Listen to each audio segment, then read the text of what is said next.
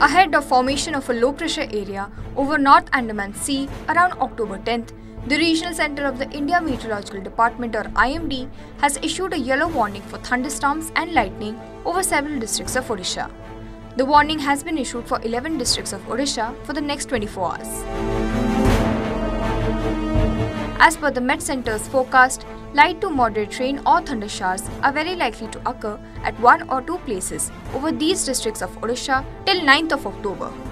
Heavy rainfall is likely in Malkangiri, Koraput, Nabarangpur, Rayagada, Kodahandi, Kandhamal, Gajapati, Ganjam, Sundargarh, Keonjhar and Mayurbhanj districts during the period.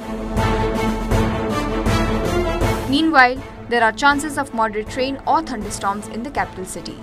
Bhubaneswar during the same period is likely to experience maximum 34 degrees Celsius and minimum 25 degrees Celsius. Bureau Report, OTV News.